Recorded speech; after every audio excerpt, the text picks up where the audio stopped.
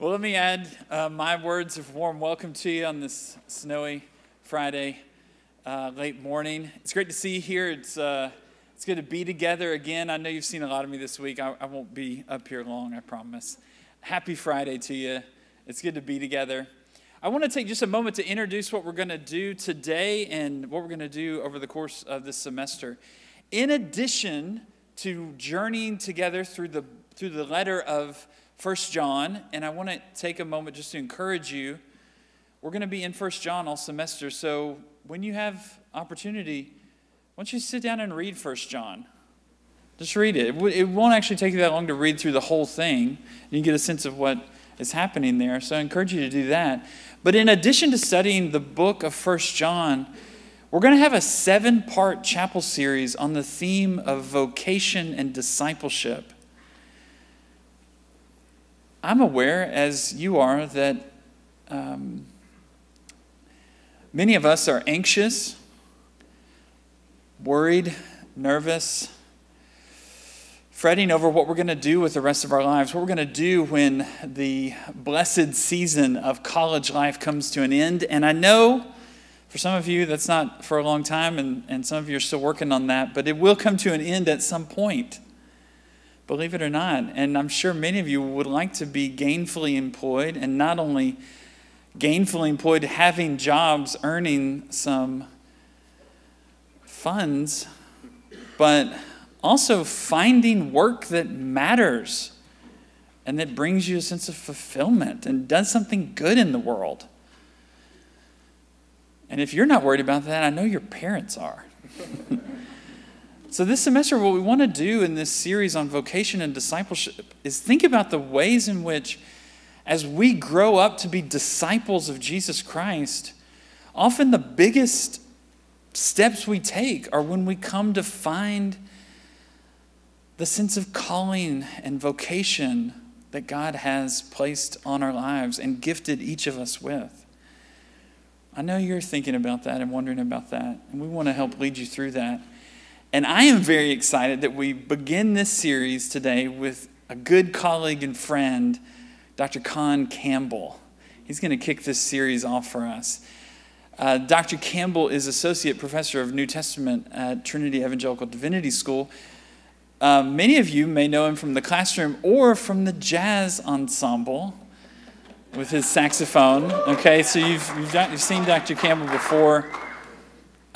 He's a great member of our community here who brings a whole range of gifts. And he's been working over the last year or so on a project considering the question of achievement and thinking about achievement from a specifically biblical theological perspective. And so what he's going to share with us today in our chapel hour comes out of that research that he's done. But would you join me now in expressing thanks to have Dr. Campbell with us in this hour?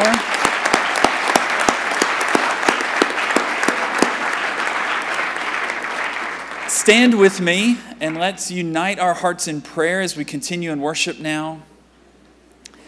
Let's ask for God's blessing on this hour and this semester and this journey that we embark on today, thinking about what it means to be people that do work and do good work and work that matters in the world as disciples of Jesus Christ. Let's pray together.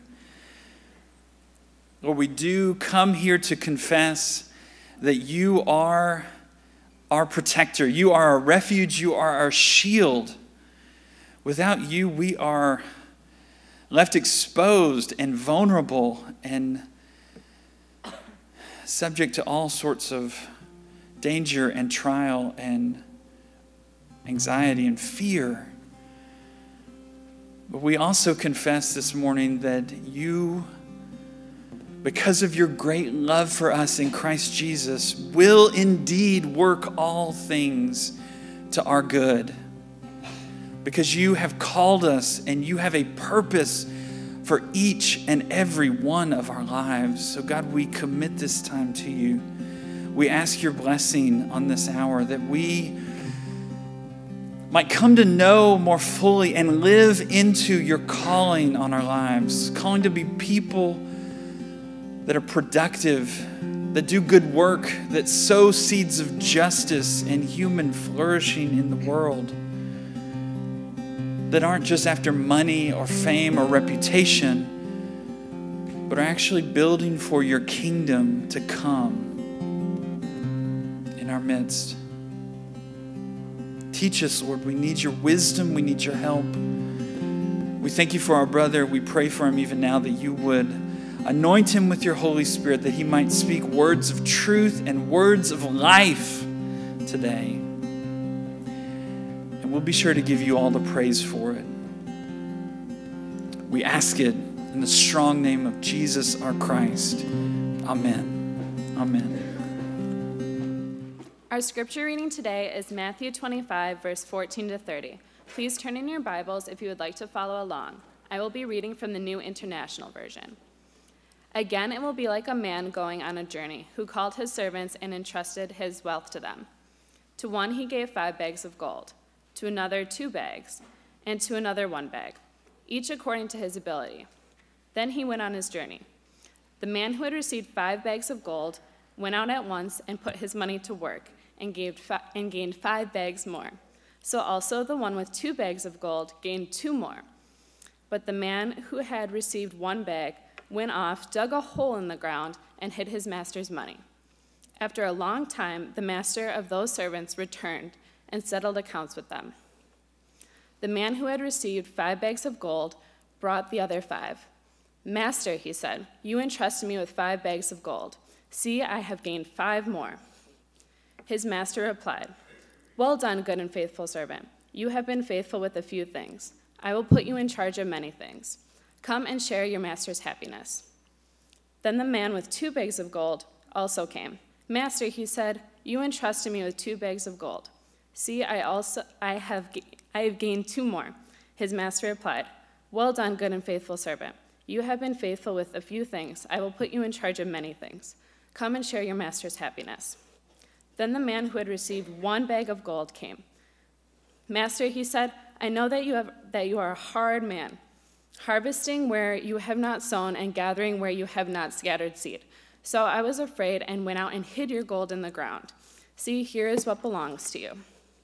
His master replied, you wicked and lazy servant. So you knew that I harvest where I have not sown and gather where I have not scattered seed.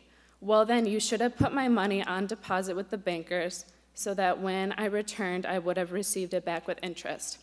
So take the bag of gold from him and give it to the one who has 10 bags. For whoever has will be given more, and they will have an abundance. Whoever does not have, even when they have will be taken from them.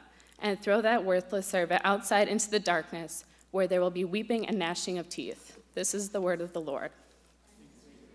I love that ad. It's so funny, and it's clever because it taps into something true, I think, about American culture.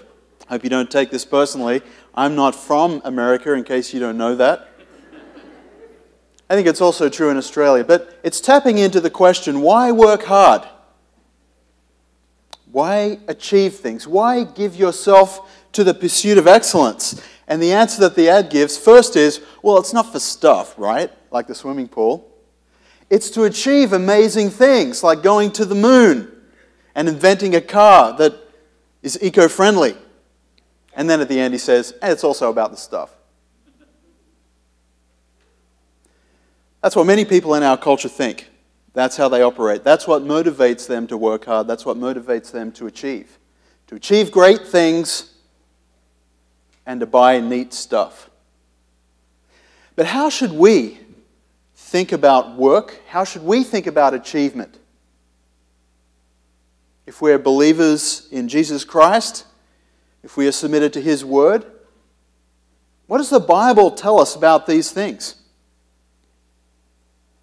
Well, I'm going to explore the theme of achievement in a brief way this morning by looking at 2 texts. The second was read out for us very well just a moment ago from Matthew 25, the well-known parable of the talents. But the first text I want to look at is from Ecclesiastes. So if you have a Bible, please turn with me to this book. This is one of my favorite books in the Bible. If you're allowed to have favorites, okay, I just really like this book. How about that? And it is unlike any other book in the Bible you read Ecclesiastes and you think, how did that get in the Bible? It is so surprising that this book is here. Like the book that follows it, the Song of Songs, you read it and you go, how is that in the Bible? If you don't know what I'm talking about, don't read it now, because you will not be able to listen to the rest of my talk. Read it later on. But Ecclesiastes, he is wrestling with some big questions. The preacher, the Hebrew term kohelet, the preacher who is teaching through this book, he's wrestling with some big questions. And the fundamental reality that casts its shadow over all human life under the sun, that's all human life in the world that we can observe, is this: we're all going to die one day. We're all going to die. Now, I know who I'm talking to right now. Okay, if you have not hit the age of 30, and that's most of you, you do not yet really believe that you're going to die one day. I mean, you might know it intellectually, but you don't know it experientially. You're at the prime of your life. You think it's just going to keep on going, getting better and better and better. Well, it's going to get better for a while, and then it's going to go downhill fast. You wake up one day in your 30s, and you think, how the heck did that happen? And there's nothing you can do to reverse it. There's nothing. You're on a downward slide that's going to end in death.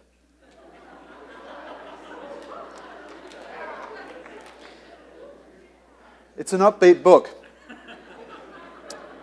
And Kohelet wrestles with the issue of work. This is one of the big themes he wrestles with.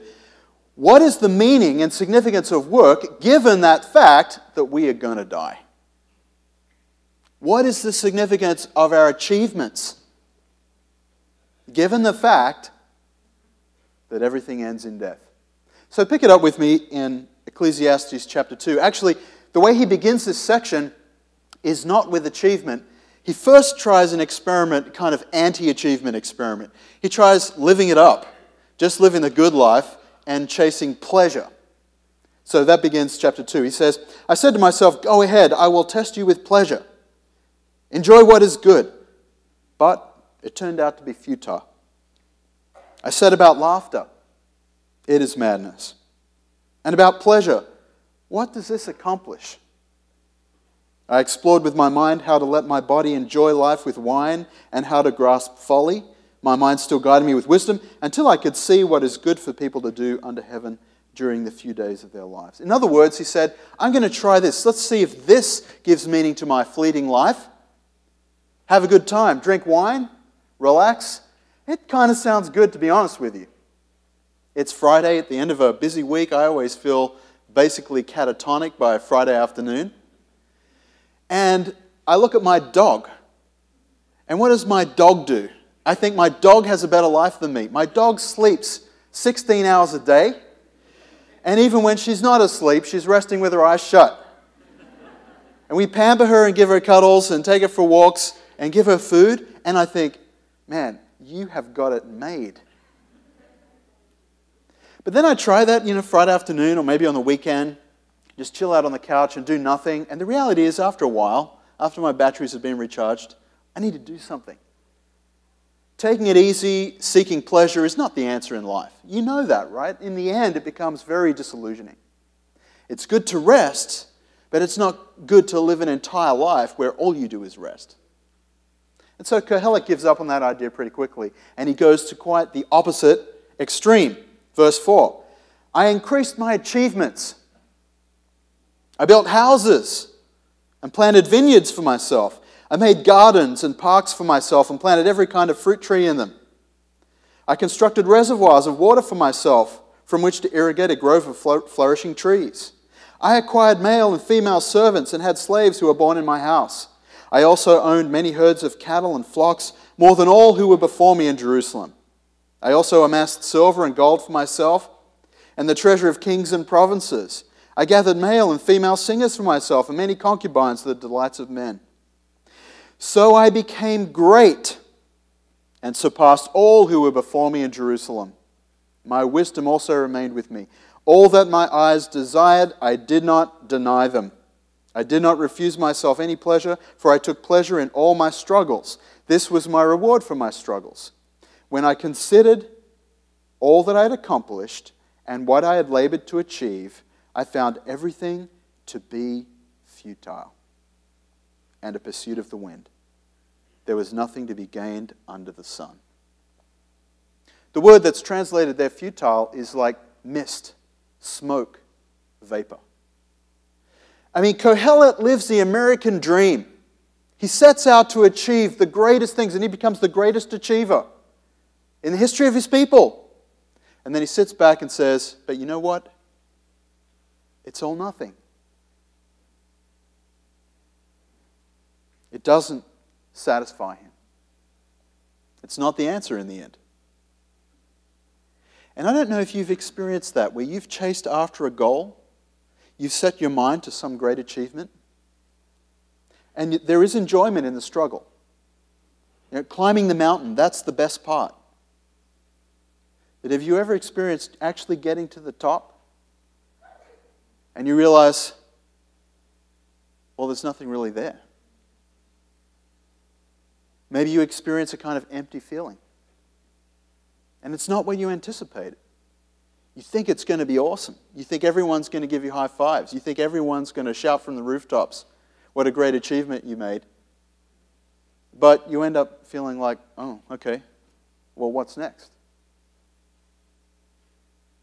I have a confession to make. I'm a self-confessed achievement junkie. I like the pursuit. I like climbing the mountain. The bigger, the harder the goal, the longer it takes, the better. Chipping away at it every day, it's a great sense of adventure and fun and getting something done. Hopefully something that is of use to other people. But I learned pretty quickly in life that once you get it, once you achieve it, it's not really what you're looking for. The most profound experience of this earlier in my life was when I was about your age, a bit younger than some maybe. When I was, just backing up a bit, when I was 16, I got really into jazz. I loved jazz, playing the jazz saxophone, and all I wanted to do was be a professional jazz musician. And I set my goal to do that, but one of my goals on the way there was to try to win this prestigious award in jazz in Australia. It's called the James Morrison Jazz Scholarship, open to any jazz musician of any instrument of the age of 19 or under. Now, when I was 16, that was a huge goal because I'd heard some of the previous winners of this scholarship, and they were phenomenal musicians. But I thought, I'm going to try. And I chipped away every day, practicing 4 hours, 5 hours, 6 hours every day. That was my goal. Didn't care about school, didn't do any schoolwork. Not recommending that, by the way. But pursuing the goal, single-mindedly. And then the day came. I was 19. I got the call. I was one of the 6 finalists in the country to compete for the James Morrison Jazz Scholarship. They flew us all to South Australia to perform at a jazz festival with thousands of people, and we would play off for this prize. Well, I won. I achieved my goal. But you know what happened? It was almost immediate. They called my name from the stage. I came up on the stage. We were going to perform a number together with Australia's most famous jazz musician, James Morrison. And before that happened, I was waiting backstage, and he was talking about some other things. And I went outside, out the back door for a second. And I remember this so clearly. I had just won the James Morrison Jazz Scholarship. It had been my goal for 3 years that I've been pursuing. And I was thinking, why doesn't it feel better than this? And I was kind of rebuking myself, saying, don't be an idiot. Enjoy it. Enjoy the moment. Celebrate. But I was just like, I just felt empty. It wasn't what I thought it would be. It didn't deliver. And I learned an important lesson there. It might be good to achieve. It might be good to accomplish things. But it will not deliver what we are all looking for. It will not give meaning to our lives. It will not make us worthwhile as people. It's not meant to do that. And that's what Kohelet realizes. He does it all, and then he says, it's all futile. It's just mist. It's just smoke. And then he really hates the fact that you're going to die and leave all the fruit of your work to someone else. Over in verse 18, he says, I hated all my work that I labored under the sun, because I must leave it to the man who comes after me. And who knows whether he'll be a wise man or a fool. Yet he will take over all my work that I labored at skillfully under the sun. This too is futile. So I began to give myself over to despair concerning all my work that I labored at under the sun. When there is a man whose work was done with wisdom, knowledge, and skill, and he must give his portion to a man who has not worked for it, this too is futile and a great wrong. What does a man get with all his work and all his efforts that he labors at under the sun? That's a theme question of the book. And the answer is nothing. What do you get? You get nothing. Because it's all going to be taken away from you at death.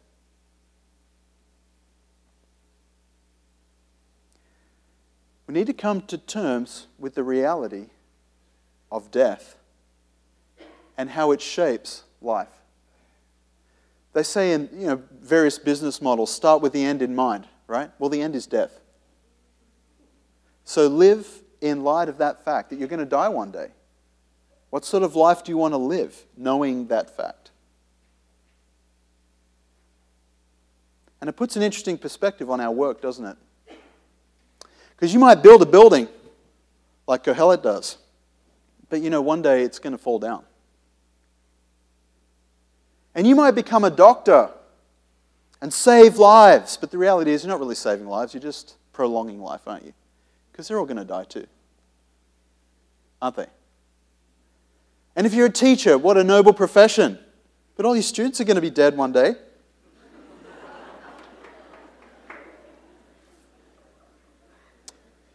You write a book, no one's going to be reading it in 50 years. Very few exceptions, very few exceptions. It's just a fact. So what do we do with that?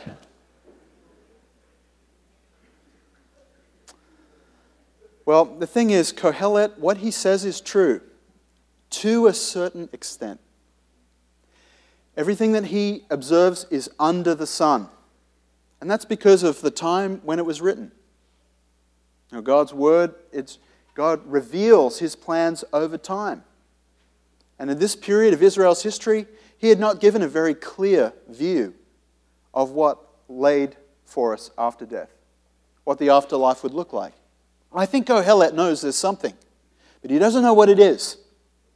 All he can see is death and how that makes everything futile. But as the Old Testament progresses, we start to see more and more of what God has in plan for our future, creating a new heavens and a new earth, and what life will be like after death. And of course, we get to the New Testament, where that comes to full bloom. And so now, let's turn to Matthew 25 and look again at that parable of the talents. I think this parable does not contradict what Ecclesiastes says. It complements it. But you have to understand that Ecclesiastes, the view is limited. Whereas what we get with this parable that Jesus speaks is an inside look into how life after death affects very much how we should think about work and achievement. So let me just read it to you again. I'm actually reading from a different version, the Holman Christian Standard Bible, and it changes a few things. Matthew 25, verse 14. For it is just like a man going on a journey. He called his own slaves and turned over his possessions to them. To one he gave 5 talents, to another 2, and to another 1, to each according to his own ability. Then he went on a journey. Immediately the man who had received 5 talents went, put them to work, and earned 5 more. In the same way, the man who with 2 earned 2 more. But the man who had received 1 talent went off, dug a hole in the ground, and hid his master's money. I'm sure it's a very familiar story. By the way, a couple of things to note. The context of this parable is that it's the last in a series of parables about the return of Jesus. And how believers in Jesus, followers of Jesus, must be ready in anticipation for Jesus' return. So the master who goes away and comes back is clearly talking about Jesus. The other thing to note is that a talent, a little strange for us perhaps, but in the ancient world, a talent is a huge sum of money. Approximately equivalent to around $800,000 today. So 5 talents is a lot of money. Okay. Now verse 19, after a long time, the master of those slaves came and settled accounts with them. The man who'd received 5 talents approached, presented 5 more talents and said, Master, you gave me 5 talents. Look, I've 5 more. I've earned 5 more talents. His master said to him, well done, good and faithful slave. You are faithful over a few things. I will put you in charge of many things. Share your master's joy. Same thing happens with the guy with 2 talents. Then verse 24. Then the man who'd received 1 talent also approached and said, Master, I know you. You're a difficult man, reaping where you haven't sown and gathering where you haven't scattered seed. So I was afraid and went off and hid your talent in the ground. Look, you have what is yours. But his master replied to him, You evil, lazy slave. If you knew that I reap where I haven't sown and gather where I haven't scattered, then you should have deposited my money with the bankers, and when I returned, I would have received my money back with interest. So take the talent from him and give it to the one who has 10 talents, for to everyone who has more will be given, and he will have more than enough. But from the one who does not have, even what he has will be taken away from him. And throw this good-for-nothing slave into the outer darkness. In that place there will be weeping and gnashing of teeth.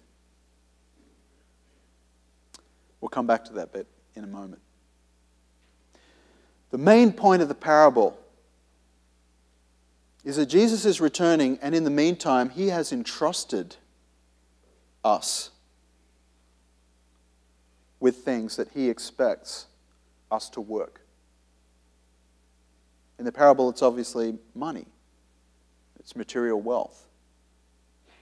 But the parable is teaching us, I think, that everything that God has given to us in this life is ultimately entrusted to us by him,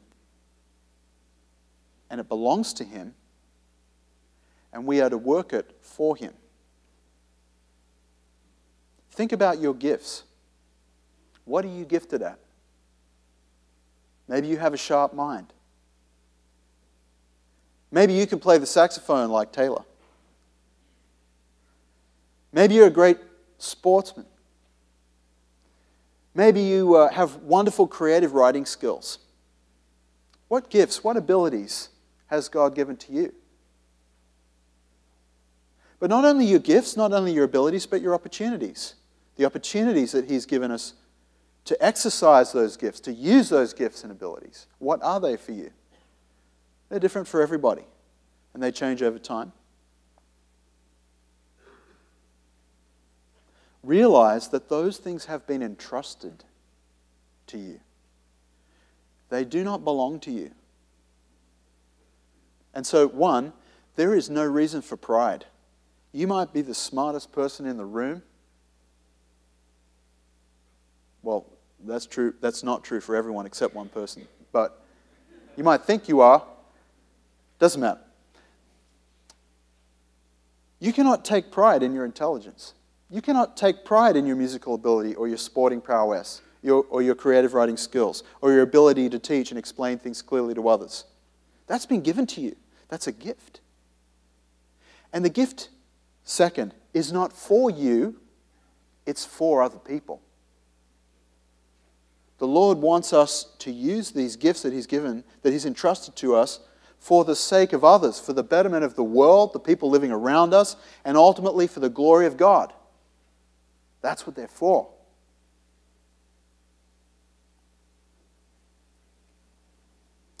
But what about this scary part of the parable? The lazy slave.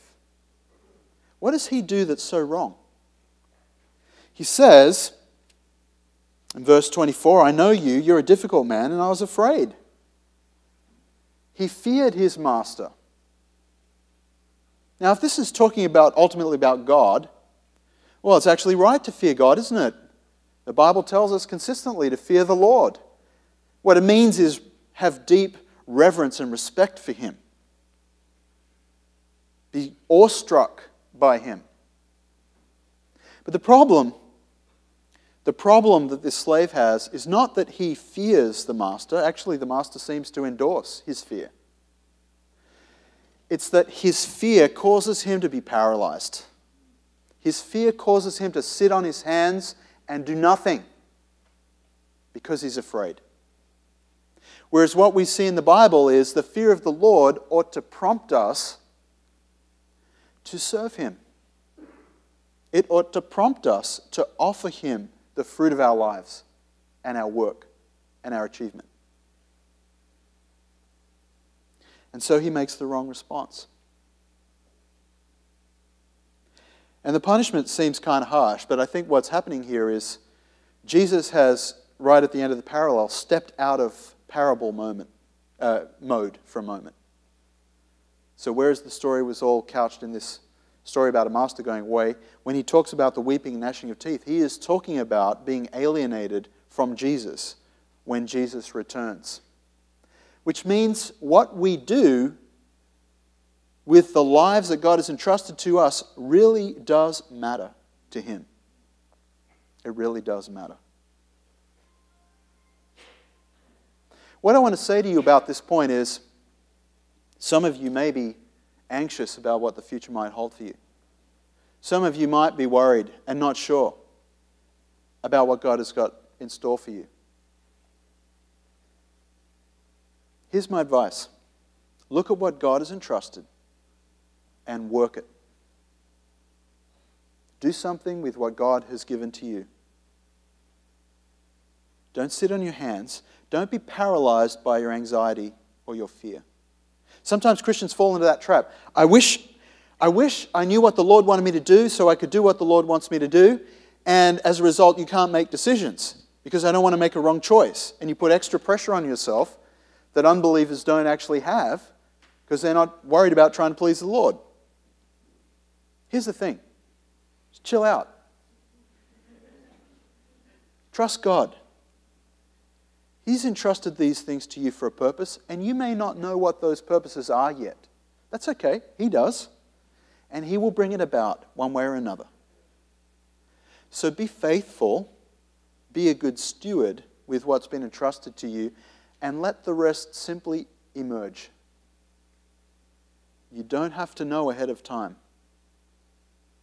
You don't need to second guess God. He's sovereign. His plan is going to happen. There's nothing you can do to avoid it anyway. So just go ahead, trust him, and be faithful.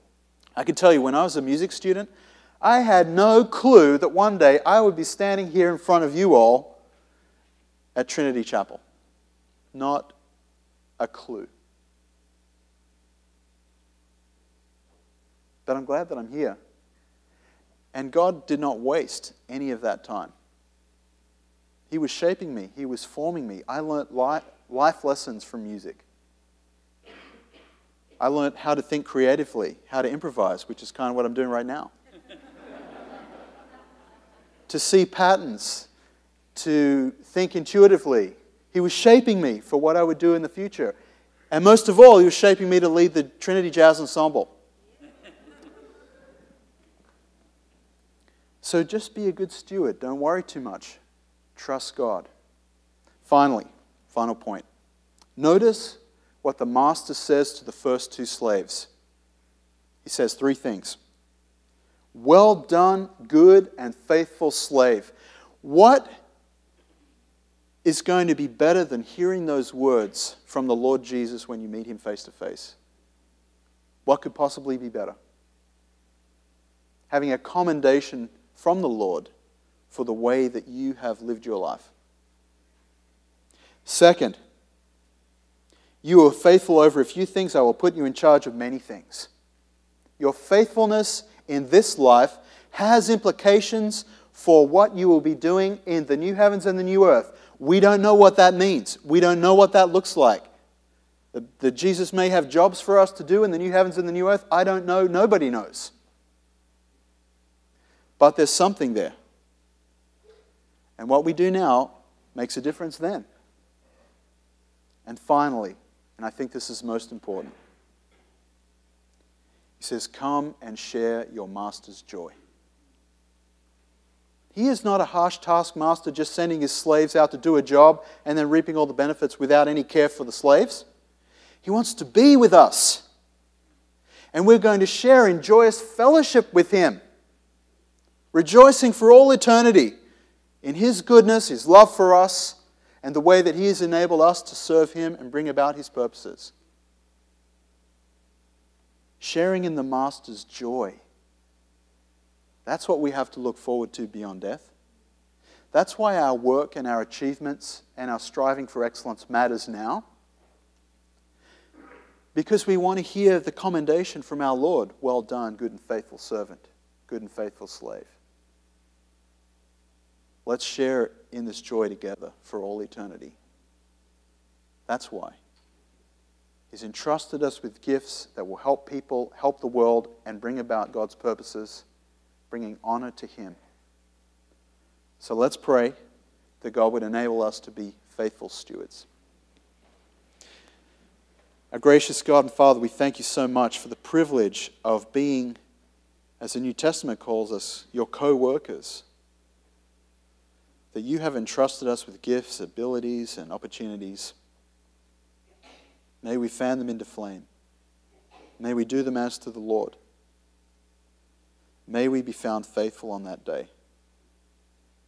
We look forward to sharing in your joy with us. May that spur us on and motivate us and give meaning and significance to all our work, whatever it may be. We pray all these things in Jesus' name. Amen.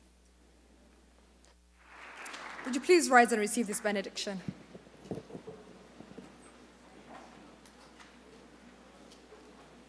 To this end, I bless you in the name of the Lord, that the Lord may make you worthy of his calling, fulfilling every good resolve and work of faith by his power. And may the name of the Lord be glorified in you and you in him, according to the grace of our Lord and our Lord Jesus Christ, to whom be glory forever and ever. Amen. Go in peace.